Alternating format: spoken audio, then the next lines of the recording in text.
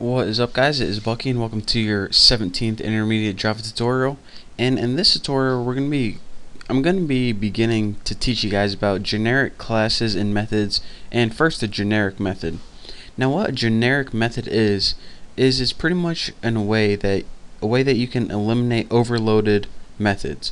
So you know that an overloaded methods are used to perform pretty much the same thing depending on what type of data it has. So instead of having like 10 overloaded methods with each different type of data, it would be real nice if we could just have one method, in that no matter what type of data we passed it in, it would perform the same action of each. So let's go ahead, and I'm gonna first show you guys an example of just two simple overload methods, and then from there I'll show you the problems that they create and how we can fix it by building a generic method. So let's go ahead and start with two arrays. We'll make an integer array, and I'll just name it I array, and just populate it with like 4 integers, put like 1, 2, 3, 4, and now make an array of a different type of data like character, and I'm going to name my C array for character array, and go ahead and put like B, gotta put those in brackets, B, U, C, and Y, or any 4 characters. That just spells my name, kind of. And now we have two arrays. Let's go ahead and build our own methods that we're going to create.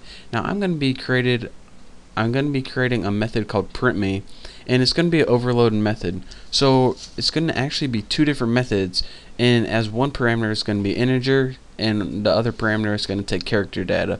So go ahead and put printMe, and for the first one, pass it in the I array, since this is going to take an integer array, and end that statement, and print me, and this one's going to take a character array, so pass in C array.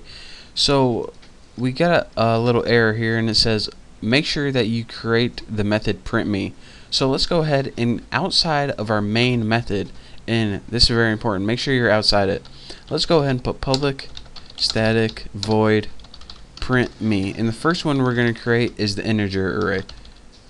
So integer, just go ahead and name the variable I, and in order, what do we want to put as a code in this print me? Let's just go ahead and put for integer x and treat it as I, just an enhanced for loop, system out printf, and let's go ahead and just print out the array, nothing confusing. So go ahead and as a format, let's go ahead and put string space right there, and as an argument go ahead and pass x, and what this is going to do is loop through your integer array and print each element one by one.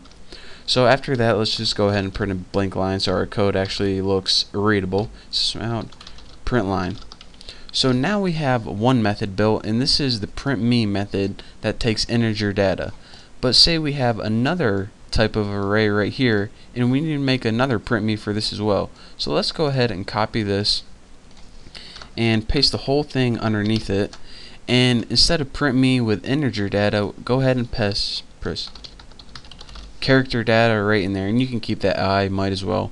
And another thing you need to do is change this integer to character right here, and let's go ahead and run this, and we should see a code that works fine. It says 1 2 3 4 BUCY. So that's what we wanted to do, and this is actually a perfectly fine program that we can build. But the problem is we only have two types of data right here, so it isn't that big a problem. But say we want to have a method that's going to take a whole bunch of different types of data, integer, character, string, long. What we want to do is, instead of having like 800 overloaded methods, it would be nice if we can build one generic method that can take any type of data. So that's the problem with having tons of overload methods, and there's an extremely easier way to do this, and I'm going to be teaching you guys that in the next tutorial. So for now, that's all the time I have. Thank you guys for watching. Don't forget to subscribe, and I'll see you guys next time.